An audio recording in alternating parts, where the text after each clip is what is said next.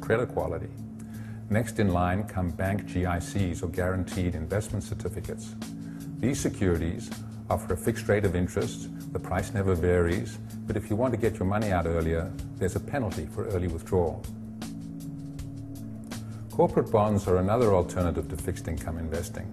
They are bonds issued by corporations, generally secured by a specific charge over the assets of the corporation or a general charge over the assets of the corporation, with varying rates of interest and varying maturities.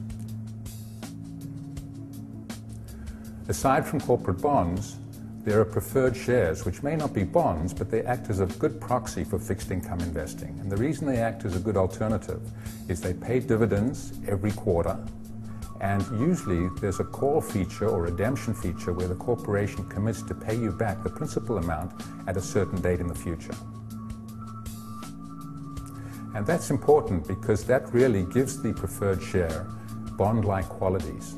The great advantage of preferred shares is that the income is treated very differently from interest income on a bond. Interest income is taxed at the highest rate of alternative income investments. Preferred shares pay dividends, which are taxed at far more favorable rates than interest income. And currently, you can gross up the dividend on a preferred share by 40% if you live in the province of Ontario to get the interest equivalent. So if you're getting 5% on a preferred share, it's equivalent to getting 7% on a bond. We also invest in foreign currency bonds to take advantage of the higher interest rates prevailing in different regions of the world. This is particularly important because interest rates in North America have been particularly low over the past couple of years. When we invest in these international securities, we look for countries where the currency is likely to appreciate, because by taking on the currency risk, we want to be sure that we're minimizing the risk associated with those types of investments.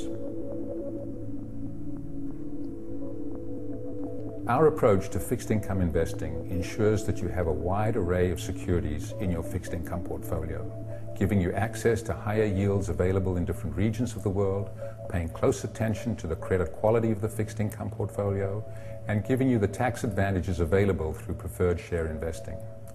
This whole process is designed to ensure that fixed income investing is a complementary part of your overall portfolio structure.